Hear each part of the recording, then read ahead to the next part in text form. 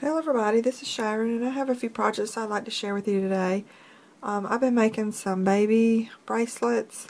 I've just been watching some tutorials on YouTube and been looking at some different things off of Etsy, and just wanted to make some baby bracelets. Since my daughter's had her baby, I just love doing baby projects.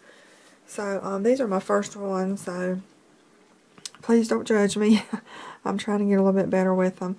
But we'll go ahead and start. This one right here, of course, is not a baby bracelet. It's just one of the bracelets that you can create on the memory wire.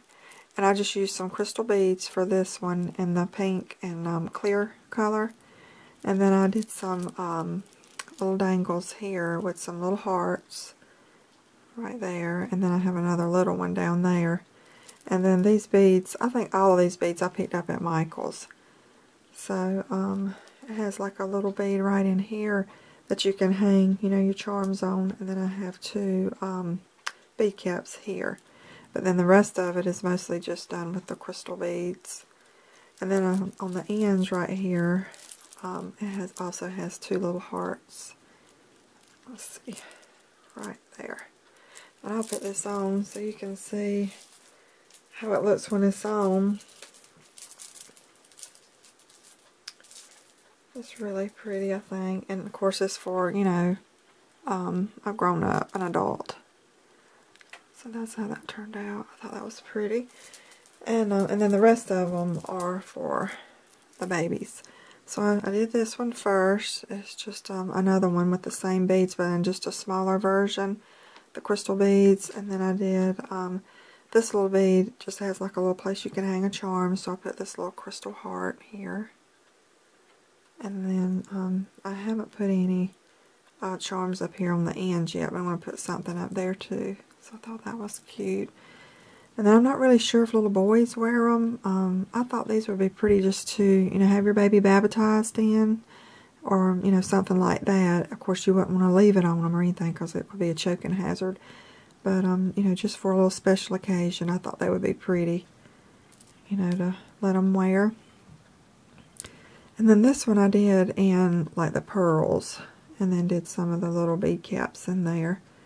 And this one has like a magnet up here. I thought that would just be easy to get on and off a baby. And then a little cross right here. And this is in a light pink. I'm not sure if that's really showing or not. And then this one is the same way. It's just done with smaller beads. And then I did little heart charms here. And then the bead caps. And then this one also has like the magnet here. And then this one is done with the bigger beads and like a soft green color. And has a really pretty charm on that too. Cross with the flower in it there. And this one's also done with the magnets. And then I have one more. This one's in a white color. And has the cross here, has the little bead caps with the smaller beads at the end, and then with another magnet here. So I'm really getting into creating these. I just think they're so cute, and of course they're pretty for adults too, but I just thought they would be so pretty, to let little babies wear if they were going to be baptized or for a special occasion or whatever, Okay, I'll be right back. I have one more thing I want to share with you guys, and I'll be right back. Okay, I'm back, and I just wanted to share this little heart banner that I created. Bonnie, Sassy Scrappers, she created this beautiful little banner here with all this pretty fabric. She created that, and so I just kind of hung it in my little cabinet that my husband had made. And then I had saw where some girls were making these pretty little heart banners. So I wanted to try to make some of those. So I did. I made these. The fabric I think I purchased just at Walmart. And then I just went online and got a template and just cut that out. And then, pinned it on my fabric. And then I cut them out and I sewed them on my sewing machine. And they have like the batting on the inside of them.